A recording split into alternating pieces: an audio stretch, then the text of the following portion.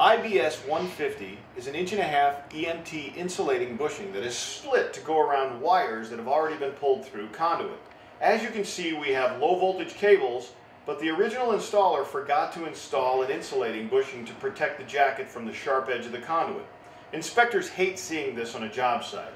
To solve this problem, Garvin Industries makes a split insulating bushing that you simply open up and wrap around the wires that are already in the conduit, like so.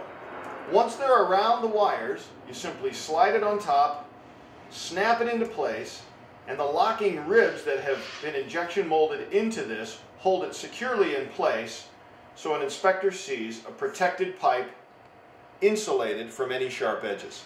For these great products, visit garvinindustries.com.